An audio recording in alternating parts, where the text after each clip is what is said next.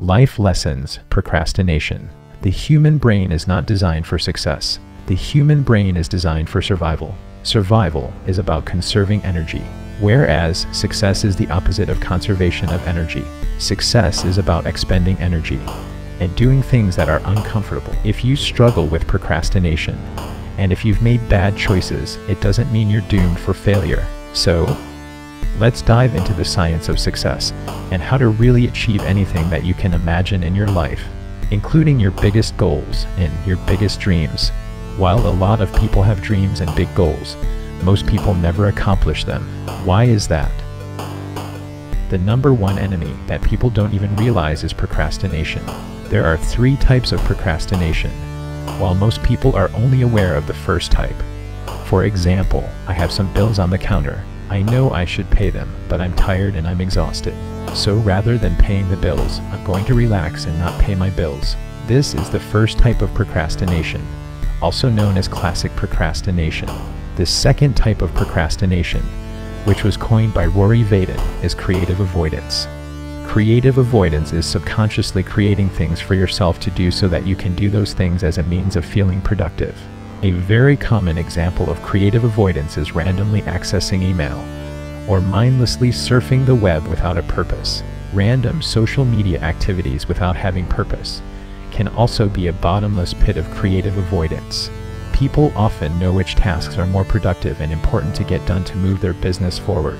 However, there are likely uncomfortable issues to deal with, including customer service issues, or you have to confront an underperforming employee.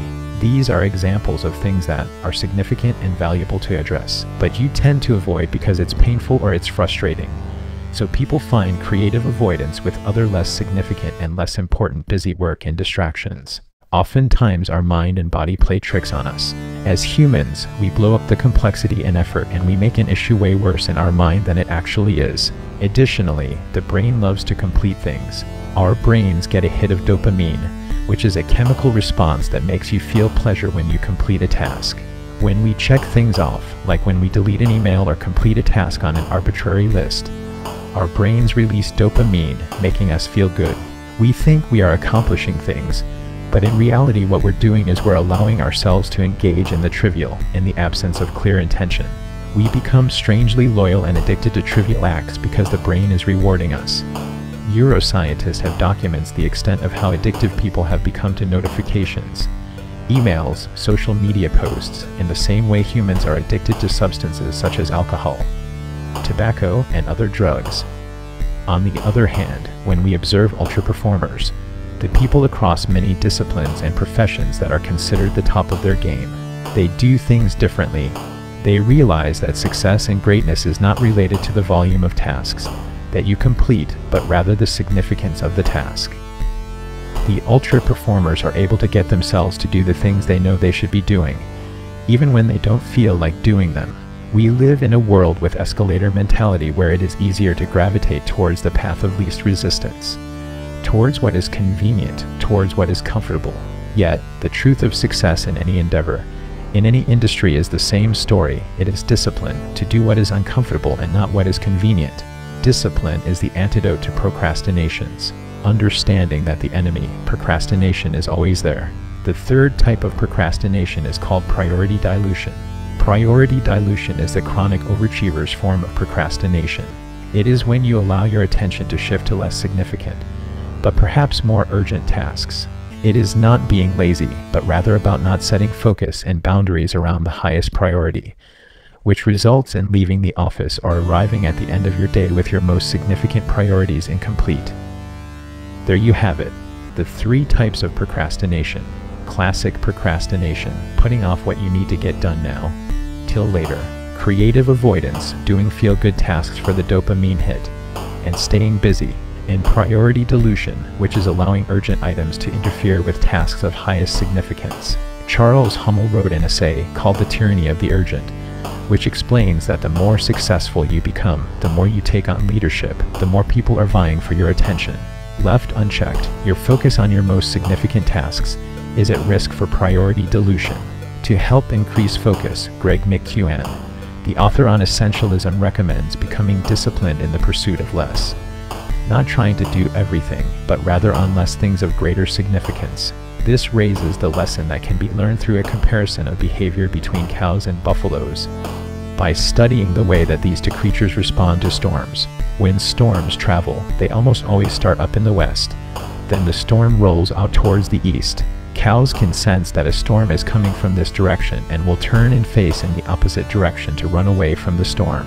The problem with this behavior is the storm catches up with cows, and without knowing any better, the cows continue to try to outrun the storm, and get trapped by the barriers such as fences and get stuck having to endure a lengthy storm. By trying to outrun a storm, cows are actually making it worse. Here's the thing, so often, humans do the exact same thing. Humans often try to avoid inevitable challenges that come along with the difficult circumstances that our very own choices have led us to be in. Whether we are overweight and avoiding taking a walk, refuse to put down our forks, or cringe at the notion of skipping a meal, or ignoring mounting debt and failing to pay minimums and curb spending money frivolously. People who are struggling in their marriage are often avoiding the difficult, but meaningful conversations that need to be had if there's any hope of reconciling that relationship. The key insight that the ultra performers have had, that most of us have not realized, is ultra performers understand that problems that are procrastinated on are only amplified. The disciplined pursuit of pain now, for greater reward later, versus the pursuit of ease for realizing an extended period of pain later. Problems procrastinated on are most often amplified. We think of it as a sacrifice to be enduring pain, but the truth is we always experience pain. Issues procrastinated on are amplified. So waiting always makes it worse. Now for what buffalo do. This is very unique for the animal kingdom. As the storm rolls towards the buffalo turn towards the storm. Then they charge directly into the storm.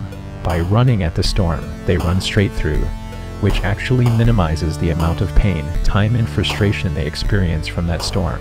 Buffalo charging the storm is a great metaphor for humans, because all of us are dealing with different storms in life. We have relationship struggles and health battles, and we're trying to launch a business, and we got young families and all these different stressors. It is all overwhelming. While we don't get a choice about whether or not we encounter storms, we do have choice in how we respond to those storms. More specifically, when we respond to those storms, in our natural human default mode to run away from the storm, we fail to understand that it actually makes it worse. Having discipline brings us to the paradox principle of sacrifice, which is, easy short-term choices lead to difficult long-term consequences, while difficult short-term choices lead to easy long-term consequence. So there you have it, a life lesson on procrastination.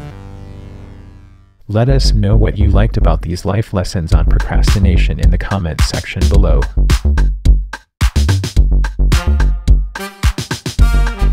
Thank you.